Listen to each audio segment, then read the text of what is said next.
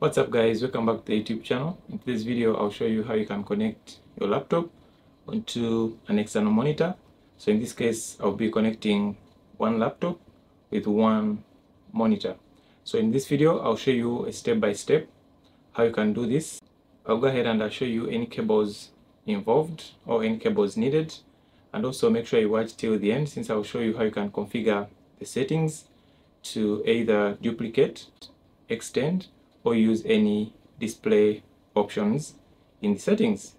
So that said, let's jump straight into the video and I show you how you can do this. Alright, so obviously the first thing is you need to make sure that you have your laptop, and then you have your monitor, and then make sure you plug the monitor into power, and then make sure your laptop has power. Go ahead and turn it on, and then turn on the monitor once you plug it into power. So once you're done, here we're going to talk about the cables that you might need. So there are different options depending on which monitor that you have. For example, usually laptops, they come with an HDMI output or USB-C. And then for monitors, you might have one which has a USB-C, HDMI, Displayport for newer versions, or even VGA. I have a display to DisplayPort cable right here, USB-C to USB-C, and then HDMI to HDMI. In my case, I'll connect using HDMI to HDMI.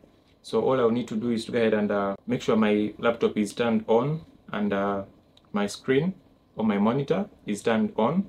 I'll plug one end of the HDMI into the monitor, and then I'll plug the other into the HDMI output for my laptop.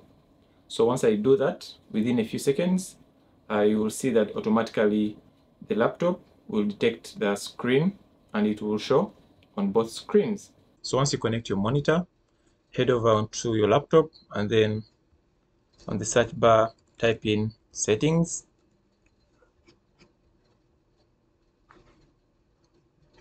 head over to system on the left hand side, then click on display, and once you click on display, they will show you that we have two screens right here. The first one is your laptop, and then the second one is the monitor. And then once you move down a little bit, you will see identify, and then the second option which says extend these displays in this case. So click on that down arrow right there, and as you can see, we have different options right here. Alright guys, that's all there is to connecting your laptop onto your external monitor.